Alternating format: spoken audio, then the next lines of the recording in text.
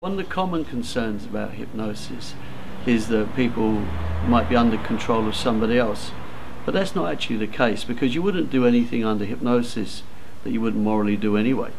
And ethically, clinical hypnosis is about helping a person, not putting them into situations that may embarrass or cause them distress.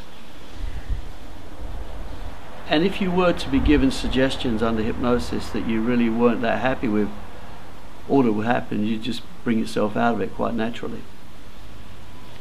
So if you are interested in experiencing hypnosis, then contact me on northshoretherapy.com.au.